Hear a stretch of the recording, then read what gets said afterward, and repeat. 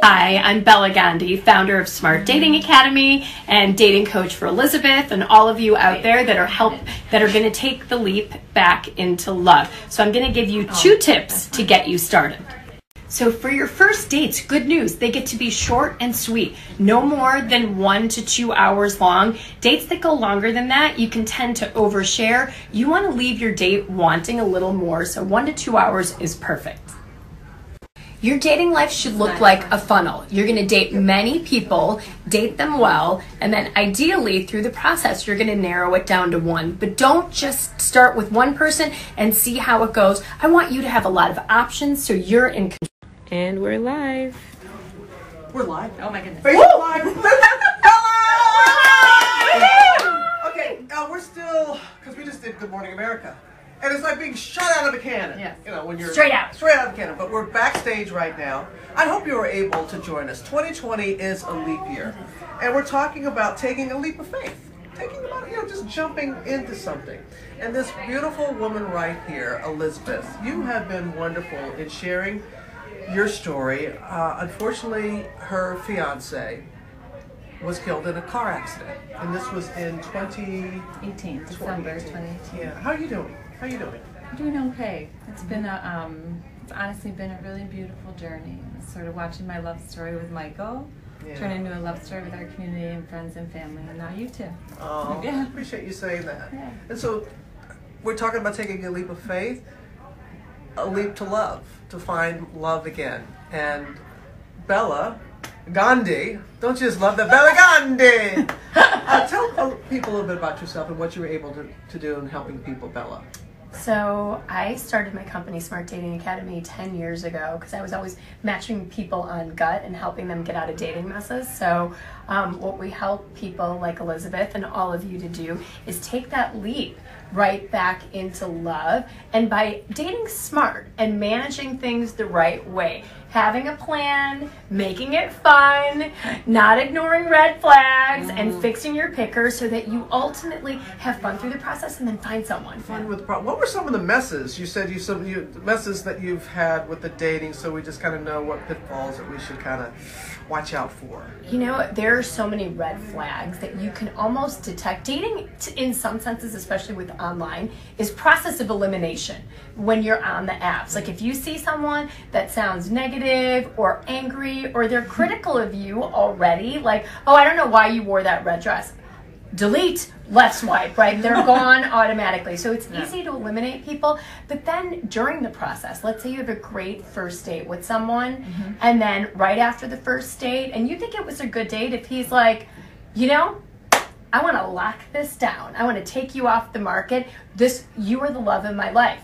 Red flag, red flag. Yeah. Anything that's too fast and furious, we're going to just watch all of that. And that is why I'm going to be scotch taped to you. I know. And I'm going to tell you no, yes. And here's another mistake that people make. If you're not feeling chemistry on the first date, a lot of people are like, nah, I'm just going to throw him back to the pond. But you never know, because sometimes great love starts slowly and chemistry can start slowly and it can build. So lots of stuff. So Bela's going to help you with this and going to help you. And all of our platforms, our Good Morning America platforms, we're going to be following Elizabeth, having suggestions and things like that.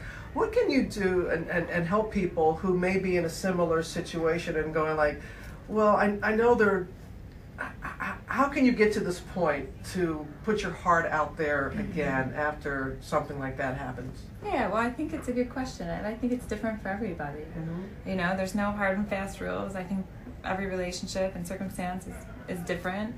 I think sort of giving yourself your space and grace to have your own journey, your own experience, And for me, I just was really gentle with myself and just knew it was time. I came out of a meditation, and I thought, okay, I'm ready. Mostly because I realized, Robin, I love love. I mean, love, right? Yes. This is one area in my life that I was not open to, and that awareness came to me. And why would I sort of close myself off? Especially with Michael. He would want me to have so much love and share this big, beautiful life with someone else. So I just knew it was ready. I know the meditation and prayer really helped you. It did, yes. But did you hear what she said? Space and grace. I love that. Give Hashtag. I got a verse. Space and grace. Yeah. Really? That Yeah. is beautiful how you T-shirts. Okay. We can do t-shirts. Okay, so T-shirts, tell us perfect. what the process is going to be like, Bella. What do you think? So we've already put Elizabeth on a couple of sites and apps, and she might already kind of have a date scheduled already for skinny vanilla lattes. Hopefully donuts. Hopefully donuts. And that's one thing. If you put in your online profile things that are specific to you, like she said, I love skinny vanilla lattes and donuts. Oh my God. Guess what? What an easy date to have. That for a guy, that's a layup, right? Like, hey, you want to go out for a skinny vanilla latte and a donut? Like, oh my God, that is my husband, right? Yeah. So yeah, putting little things like that makes the conversation easier on dating apps and sites because it can feel a little awkward and unnatural. So keep it simple. Keep it simple, but show someone who you are versus telling them. Instead of saying, you know, I'm a foodie, you can talk about, okay, I do like the skinny vanilla lattes and donuts, so I'm kind of a sugar foodie. Whatever it is, yeah. Be yourself. How do you feel about that? That you're about to go? You haven't dated since 2011, I think you said 2011. Yes, long time. I'm excited. I had to get some coaching around my mindset. But What this do you is mean? just coffee. You know, I got very nervous at first, and I don't know, I got very nervous. And Bella goes, it's just coffee. So, you know, I'm just open. And that's how this came to me. It just sort of fell on my path. And so I'm going to go with an open mind, right? Beginner mindset. I'm not going to have any expectations. And I don't know if we're going to network for work, if we're going to bond over donuts, if we're going to go on another date. Like, I'm just going to go and be open. No expectations. Connect with another human being. Yeah, that's it. No expectations like that. Yeah. What are other suggestions that you have if you're thinking about, because there's so many dating apps, and I know that you said that we should limit our time on those apps and not make it like our daily profession in finding a date. Because it can feel like that. It can feel that way. Yeah, especially when people have been doing it for a long time. So I say that there's 3 parts to a good dating plan, like 3 candidate pipelines. So meeting people online is one, so check, we've covered that. But then meeting people in real life, right? Bringing your best self to all of your interactions, putting your phone down, making eye contact with people, smiling, being open, having your cab light on, like, okay, I'm available, right? Yeah, absolutely. And then so in real life, and then the third way is building a community of people around you that are going to set you up with people.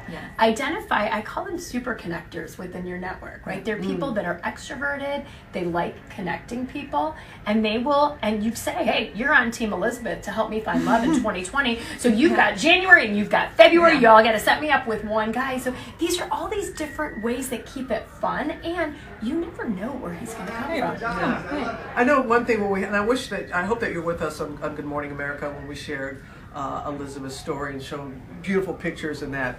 And when you were getting information from Bella, and this one even got me, when she said about dating multiple people. I know that was, I mean, but you were saying, because, well, explain what you mean by that you shouldn't just limit yourself to one person that you're dating. Yeah, I think, especially in today's day and age, people are dating other people, right? Because there's so much more availability. So just know and take that as a positive. I'm going to date multiple people. Think about it like if you were going to change jobs, you would go on multiple interviews with multiple companies. Ideally, to have multiple offers so you have options, because options make you feel powerful, right? But wasn't that dating... Well, go ahead, Elizabeth. You're like, I have something to say. Well, one, I thought she was kidding me. I actually tested another friend who's out dating. I'm like, is this true? This is a known fact. But okay, so I understand, and I love the interviewing analogy. But so then, what about if you start smooching someone? So if you smooch someone, then do you stop dating everyone else? You were so sweet. Is that what you do? I mean, if you smooching. do, That is once so you get to if you smooching, give someone a hug, no, you're exclusive. No, a kiss does bless not your make heart. you You're exclusive. lovely. I'm going You're to say, lovely. like, I don't know how, let's just say we're going to keep more serious physical things for way later in the game than now. Okay. So we'll get to that when we get there. But for now, no, you're not exclusive with anybody until you've had that discussion. The DTR, determine the relationship. DTR, is that a real That's thing? a thing. Determine the relationship. Right, that means we are exclusive. We're You off the market. You mean the talk? The talk. Just hearing the that. talk Just, yeah, gives the me talk. shivers. It's serious. Right? Yeah. The talk, like you know, and the That's talk good. shouldn't happen for 2 to 3 months. Yeah. Like this is slow Right. and steady. Right. You know, we have little graphs that we've created on what a good dating timeline should be, how many dates per week, and what a healthy relationship looks like. Because so many people will, to your point earlier, you shoot out of a cannon. They're going to go on 5 dates in a week and they're like intoxicated by this. But no, I want slow and steady because that's what's going to win the race. Yes. Every time, slow and steady wins the race. Yeah. And my mom used to say, when you strut, you stumble. That's what she was saying. When you strut, I you like stumble. Right that. now, really. I like Come on, that. flow your rolls. Right, Flow yeah. your- Okay, you're busy. People are Yes. busy. You've had a really long work day, and now you're supposed to get into the date mode. Do you have some suggestions? Yeah, create a dating ritual, right? Because it's hard when you're busy with 2 jobs, 2 kids. You've got to take the kind of stench of the workday off of you and do something that's going to put you into dating mode. So freshen yourself up, right? Maybe for some people that's like taking a shower and zhuzhing themselves back up again. But if you don't have time to do that, change your clothes. Put on a slick of pink or red lipstick because it kind of puts you in like your berry lip, femme fatale mode. It kind of signals your brain like when I put on my berry lip, it means I'm going on a date. And then create a playlist that pumps you up. For me, music puts me, it can determine my mood. So get your girl power. I'm on a date, jam list. We can do that. And we can maybe share our playlist with you guys. yes. But yeah, that's a And good idea. you have some songs too. yes. Yeah, What sure. pumps you up? Okay, Arnold, we pump you up. So Bella is going to be your personal coach. As we said, on all the Good Morning America social media platforms, we're going to be there for you. And we want you all, we want to hear from you. And this is so, first of all, we're incredibly thankful that you're sharing your story, that you are allowing others to, I know that you want to be helped, but you're going to help so many others as well. So you feel an good? honor. I want you to. Yes, get- I do feel good. Yes, Okay. it's an honor. Yes, thank you. You ready to go? Yes, I'm ready. Okay. Any last words? Anything that we should think of, or it's what's really, we connect so much. Like we're on Facebook Live right now. Yeah.